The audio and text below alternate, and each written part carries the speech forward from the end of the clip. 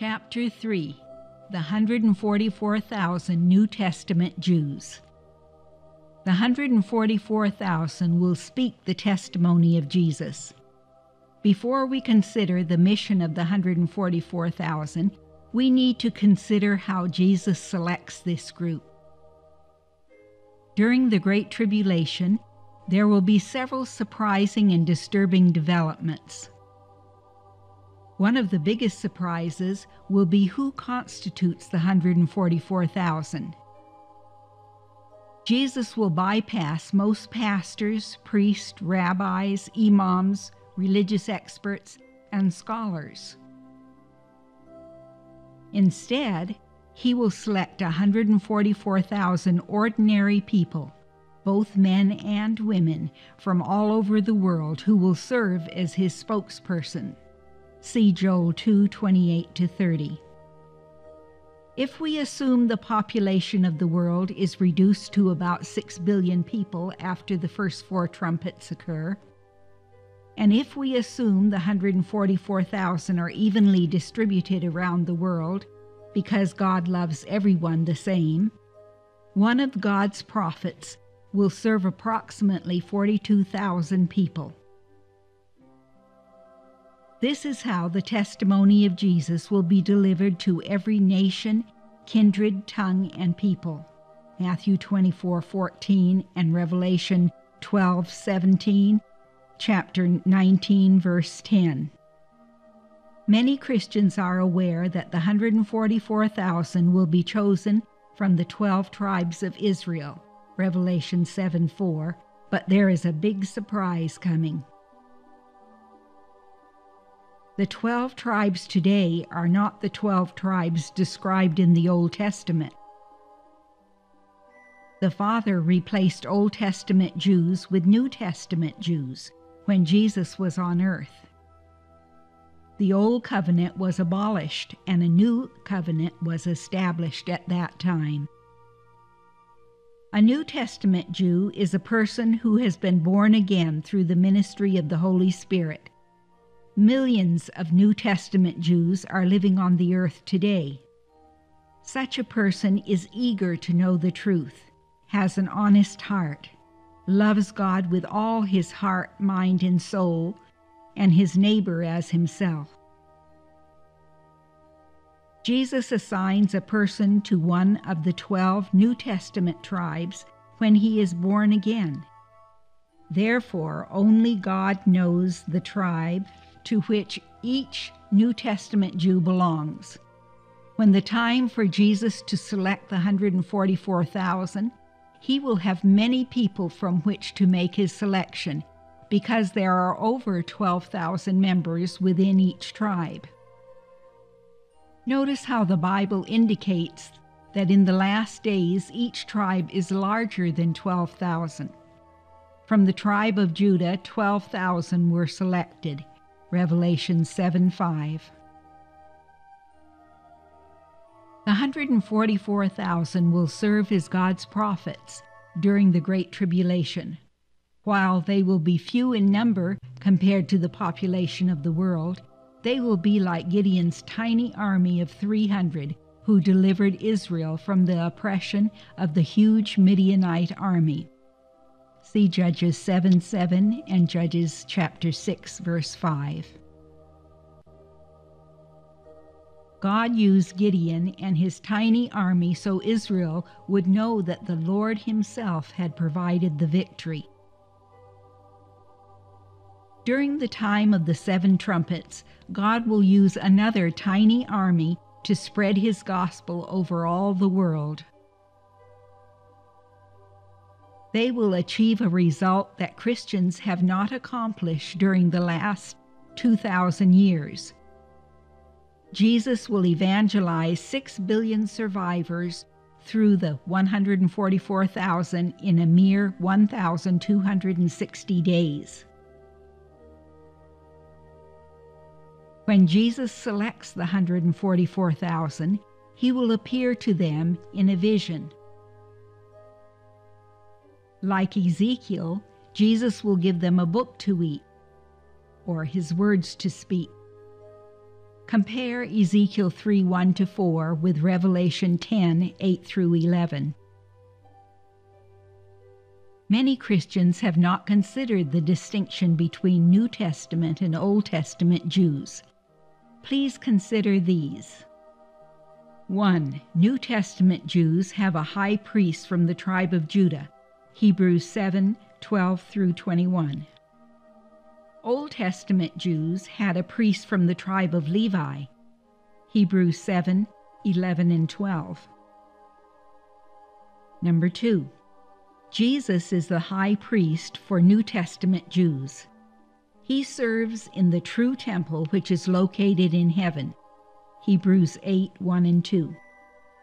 Old Testament Jews do not have a temple because the Romans destroyed it in AD 70. Number 3. New Testament Jews consider their capital city to be the New Jerusalem, Revelation 3:12 and Revelation 21:2. Even Abraham anticipated God would someday construct this city, Hebrews 11:8-10, John 14:2-3. Old Testament Jews consider Jerusalem to be their capital city. Number 4. New Testament Jews have nothing to do with Zionism or modern Israel. The kingdom they expect to inherit is not located in the Middle East. Instead, it will be on the earth made new, John 18:36-37 and Matthew 5:5. 5. New Testament Jews live according to a new covenant that Jesus initiated. See Luke 22:20 and Hebrews 12:22-24. Old Testament Jews cannot accomplish the requirements of the Old Covenant because they have no temple. Deuteronomy 12. 6. Paul says New Testament Jews have a much better set of promises and prophecies than those God gave to the Old Testament Jews. Hebrews 8:6. 7. Paul described a New Testament Jew saying, "A man is not a Jew if he has only one outwardly, as the result of circumcision of the flesh, nor is circumcision merely outward and physical. No, a man is a Jew if he is one inwardly, and the circumcision is circumcision of the heart, by the Spirit, not by a written code. Such a man's praise is not from men, but from God." Romans 2:28-29, and compare with Deuteronomy 30, verse 6. Number 8. New Testament Jews believe God regards them as the seed of Abraham and heirs of the promise given to him. Galatians 3:28-29. Old Testament Jews also believe that they are the seed of Abraham, but they have to assume their lineage because there are no records proving their ancestry. The Roman army destroyed all Jewish genealogical records in AD 70. There are other parallels between Old Testament Jews and New Testament Jews worth considering. 1. Jesus delivered Old Testament Jews from Egyptian slavery. See Exodus 12:29, Judges 2:1-6. Jesus delivers New Testament Jews from slavery to sin through his indwelling power. See Romans 6:20-22, 2 Corinthians 5:17, and Galatians 6:15. 2. After Old Testament Jews went through the Red Sea, they were no longer Pharaoh's slaves. After New Testament Jews are born again and go through the watery grave of baptism, they are no longer Lucifer's slaves. See Romans 6:3-5 and verses 14-18. 3. God did not permit the first generation of Old Testament Jews to enter Canaan because they had no faith in Him. Even after they crossed the Red Sea and God fed them manna from heaven for 2 years, they would not believe that He could tear down the great walls of the cities in Canaan. God became angry with their unbelief, and the first generation of Old Testament Jews died in the wilderness because of their lack of faith. See Psalms 95, 10 and 11, and Hebrews 3:19. New Testament Jews understand that they will not enter the Promised Land and the New Jerusalem unless they maintain a non-negotiable faith in God. Hebrews 11:6. A non-negotiable faith in God means obeying God without regard for the consequences, trusting that He will make all things work together for good. Romans 8:28. Number 4. God kept His promise. He took Abraham's descendants into the land which He had promised, but Old Testament Jews could not stay there because of apostasy. Thus far, New Testament Jews have not received the land which God promised to give to Abraham, but they believe that they will inherit the earth, which includes everything promised to Abraham's descendants. Number 5. God miraculously sustained Old Testament Jews for 1,500 years, from 1437 BC to AD 70. He has miraculously sustained New Testament Jews for the past 2,000 years, from AD 30 to the present. 6. Old Testament Jews anticipated, and still anticipate, a Messiah that would be an ordinary mortal. Old Testament Jews were monotheists. They believed that there is one God, and God could not possibly come to earth as the Messiah. New Testament Jews believe in 3 gods: God the Father, God the Son, and God the Holy Spirit. Matthew 28:19 and 20.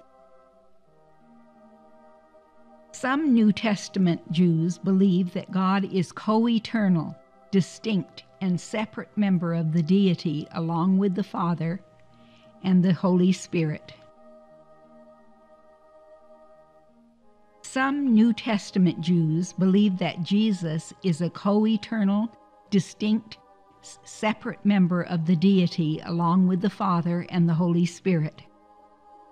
New Testament Jews anticipate that 2 gods will gloriously return, the Father and the Messiah, who will sit at the Father's right hand at the second coming. See Matthew 26:64 and Revelation 6:16 and 17. The Holy Spirit will also be present at the second coming, living within every saint. See 2 Corinthians 1:21 and 22, 1 Peter 4:14, 2 Timothy 1:14. Number 7. Old Testament Jews believed the way to eternal life was through self-righteousness. That is, sinners achieve salvation through rigid conformity to the laws of Moses and the 10 Commandments. See Matthew 19:16 through 26. If a righteous man had any deficiency before God, Abraham's righteousness would make up for it. See Matthew 23:15, Genesis 15:6, and Luke 3:8. New Testament Jews believed that the Levitical laws were temporary from the beginning.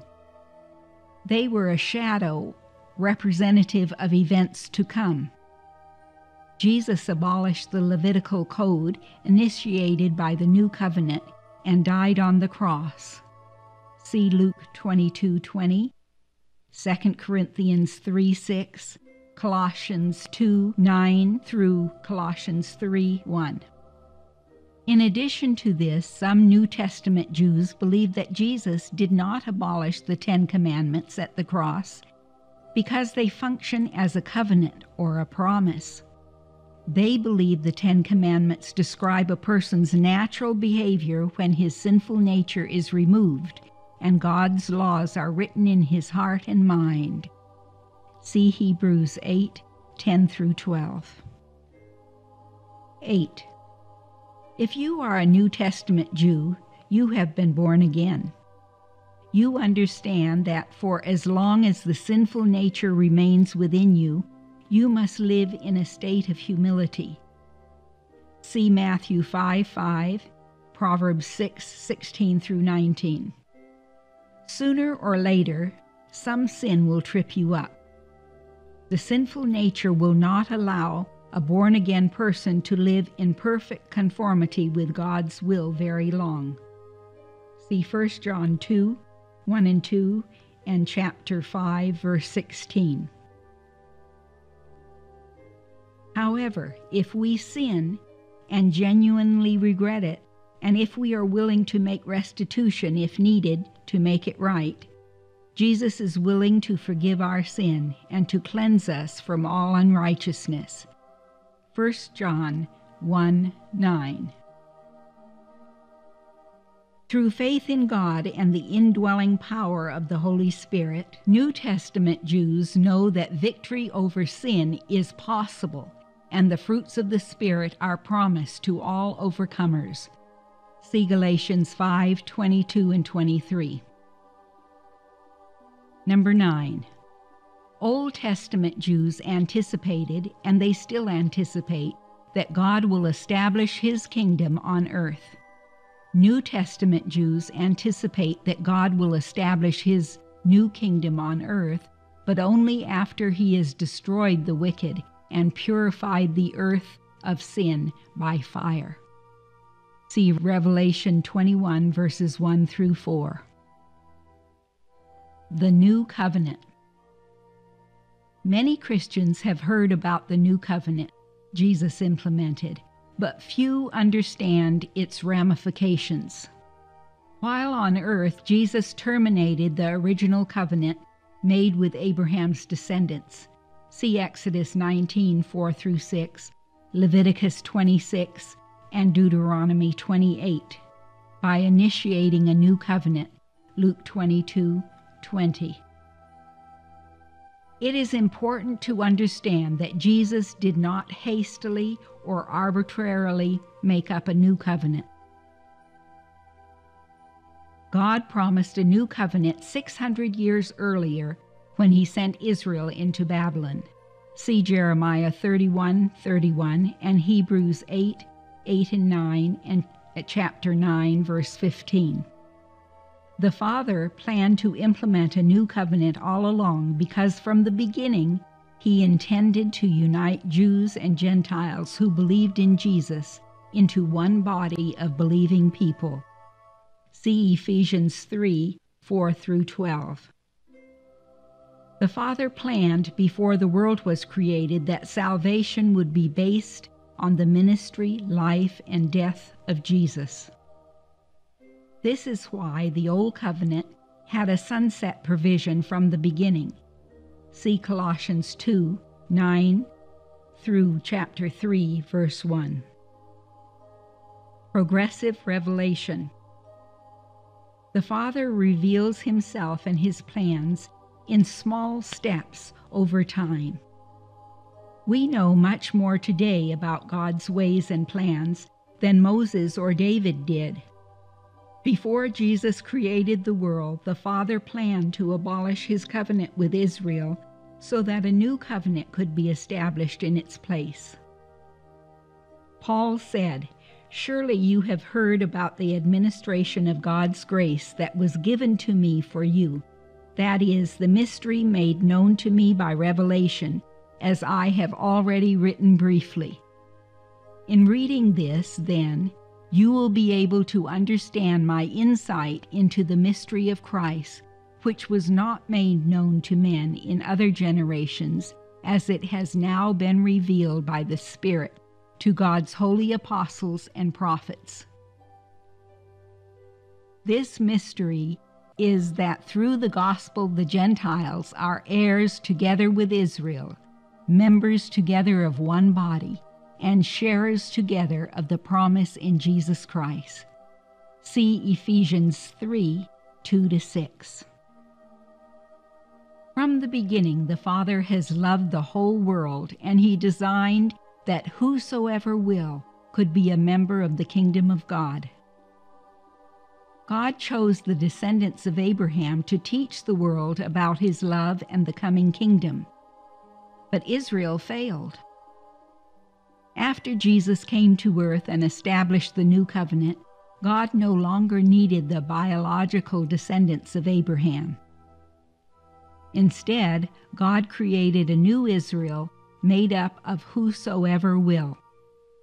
Paul explained the Father's plans to Gentile converts in Ephesus, saying, "But now in Christ Jesus, you, Gentiles, who once were far away from the Father, have been brought near to the Father through the blood of Christ.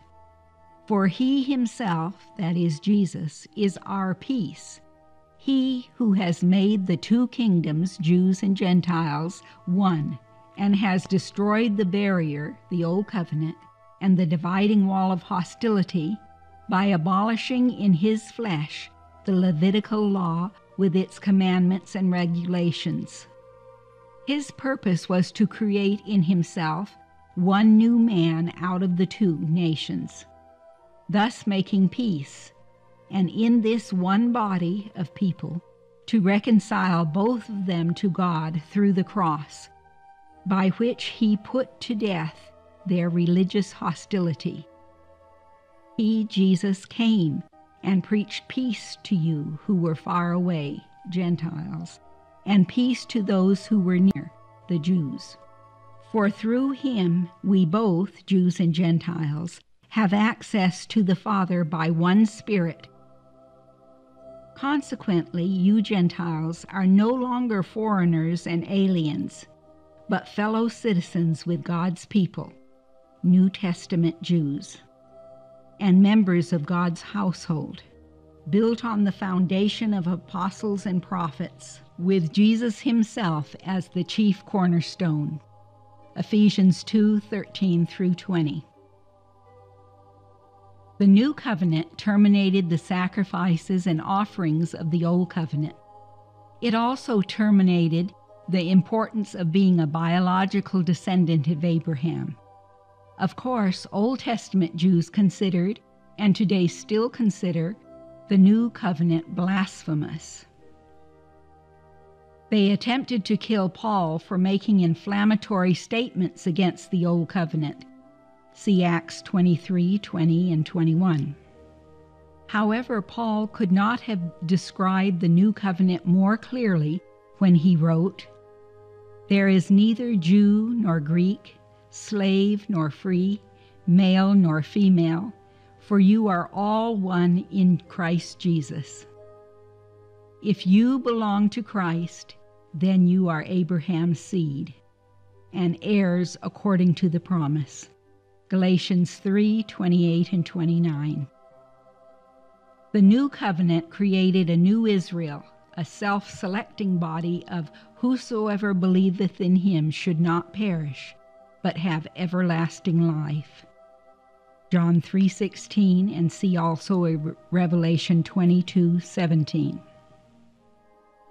Because Jesus abolished the old covenant and implemented the new covenant with His blood, whosoever will can now be an heir of Abraham through faith in Jesus.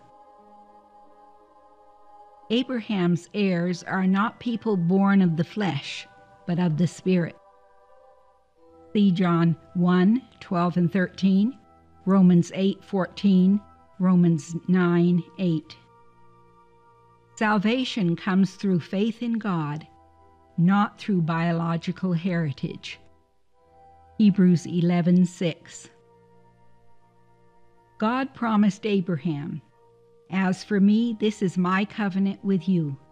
You will be the father of many nations," including many nations other than Israel, And I will make your descendants as numerous as the stars in the sky, and I will give them all these lands. And through your offspring, all nations on earth will be blessed. The whole land of Canaan, where you are now an alien, I will give as an everlasting possession to you and your descendants after you, and I will be their God. Genesis 17:4, chapter 26:4, chapter 17:8. This covenant has not been realized. Yet looking into the future, God showed John the fulfillment of his promise to Abraham, and John wrote, "After this I looked, and there before me was a great multitude that no one could count, from every nation, tribe, people, and language, standing before the throne and in front of the Lamb. They were wearing white robes and were holding palm branches in their hands." Revelation 7:9. During the Great Tribulation, a numberless crowd of believers in Jesus will come from many nations and will be counted as the faithful descendants of Abraham. God's original promise to Abraham included Gentiles, the people from many nations. The new covenant makes this possible because Jesus abolished the wall that separated Jews and Gentiles. Now all who live by faith are counted as God's children. Ephesians 2:14. This is what Paul meant when he wrote, "All Israel will be saved." Romans 11:26. Finally, 25 years after Jesus ascended, the Apostle James, the president of the church at the time, understood the 12 tribes of the Old Covenant had been replaced by 12 tribes belonging to the New Covenant. He addressed his epistle to New Testament Jews, saying, "James, a servant of God and of the Lord Jesus Christ, to the 12 tribes scattered among the nations because of the persecution by the Jews and the Romans. Greetings. Consider it pure joy, my brothers, whenever you face trials of many kinds. My brothers, as believers in our glorious Lord Jesus Christ, don't show favoritism." James 1:1 and chapter 2, verse 1. 144,000 distributed by population. During the Great Tribulation, Jesus will speak through the 144,000, and the entire world will hear the testimony of Jesus. If we assume the 144,000 will be evenly distributed throughout the population of about 6 billion people, those surviving the first 4 trumpets, there will be a ratio of about 1 prophet per 42,000 people. To put this ratio into perspective, suppose the population of the United States after the 4th trumpet is 250 million. The U.S. would have about 6,000 of the 144,000, and India, with 1 billion survivors, would have about 24,000 of the 144,000. To confirm their divine appointment, Jesus will give the 144,000 an infusion of Holy Spirit power never before seen.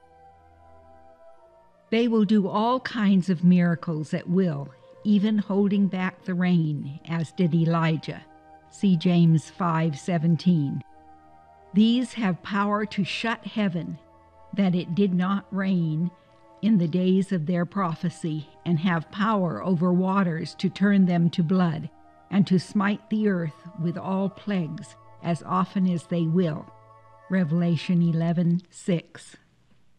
It is important to understand that before the 144,000 receive divine power and begin their ministry, God will first remove their sinful natures and seal their hearts so that they will not use this amazing power inappropriately. God will seal the 144,000. The 144,000 will be given pure hearts before they begin their work. This will happen when Jesus removes their sinful natures. See Revelation 7:3. The 144,000 will be dedicated to the glory of God. Their motives will be pure, and their actions will be selfless, just like Jesus when he was on earth. According to Paul, when a person is born again, he receives the seal of God. This seal of ownership is not visible to the world, but the world will notice a life transformed by divine power because there is a change in his words and conduct. Now it is God who makes both us and you stand firm in Christ. He anointed us, set his seal of ownership on us, and put his Spirit in our hearts as a deposit, guaranteeing what is to come. 2 Corinthians 1:21 and 22. Every born-again believer receives a deposit of Holy Spirit power when he surrenders himself to obey Jesus. This deposit of power transforms or sanctifies the sinner. When Jesus seals the 144,000, their deposit will be fully filled. That is, Jesus will remove their sinful nature, and they will be wholly sanctified. The 144,000 will be free of sin's tempting power, like Adam and Eve before they fell. Once a person has his sinful nature removed, he will not live in a state where his sinful and spiritual natures are in conflict. See Romans 7:5-8 and chapter 11. A person without sinful nature will naturally do God's will at all times and in all circumstances. This is entirely different from the current human experience. See Romans 7:20 and 21. After Jesus removes their sinful natures, he will fulfill this covenant with them. This is the covenant I will make with the house of Israel after that time, declares the Lord.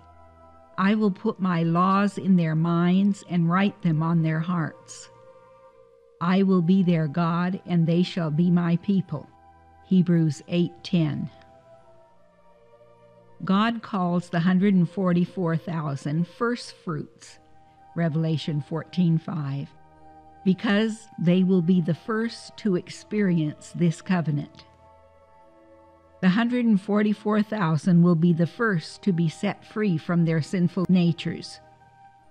The really good news is that Jesus promises to set everyone free. Whosoever will can enjoy his covenant if he is willing to live by faith. Revelation 13:10 and 1 John 5:4. Prostitutes, addicts, murderers, swindlers, and predators will be sealed, just like the 144,000, after they show Jesus that they are willing to live by faith and to obey his gospel. I do not know of an amnesty that offers more. Intense conflict. Most of the clergy will despise the 144,000 because Jesus will say things through them that make the clergy furious. The same thing happened when Jesus was on earth. The Father spoke through Jesus' mouth, and the clergy of Israel were so incensed they plotted to kill him. Acts 3:15, John 12:49 and 50. The 144,000 will respond to every charge and accusation with words that cannot be defeated because Jesus will do the speaking. The whole world will hear the testimony of Jesus with clarity and authority. Revelation 1:9, Revelation 12:17, and Revelation 19 verse 10. The 144,000 will exalt Jesus in the same way that Jesus exalted the Father. They will present Bible truths. Bible truth will cause a firestorm of controversy because the 144,000 will use it to expose and confront every false doctrine. The testimony of Jesus and Bible truth will infuriate almost everyone, but the honest-hearted people within each religious system will eventually wake up and embrace it. The enabling power of the Holy Spirit will cause many to recognize Jesus' voice speaking to them through the 144,000, who will be attacked, persecuted, punished, and accused of blasphemy. See John 10:27. Eventually, most, if not all of them, will be killed. Remember that Jesus, John the Baptist, 9 of the 12 apostles, and most of God's prophets were killed for speaking the words God gave them to speak. See Matthew 23:37. After the first 4 trumpet judgments occur, and the survivors are in a state of shock, religious leaders will loudly proclaim God's wrath has fallen because of man's wickedness. They will falsely claim that more judgments are coming unless the whole world immediately changes its behavior. The 144,000 will boldly refute these religious leaders, declaring that no more judgments are coming for the next 2.5 years. And when the 5th trumpet does occur, it will not be a judgment producing global destruction. People will be confused. People will question who is telling the truth. This controversy will lead honest-hearted people to search the Bible, because the Bible is the only sacred writing on earth that reveals the truth about God, His character, ways, and plans.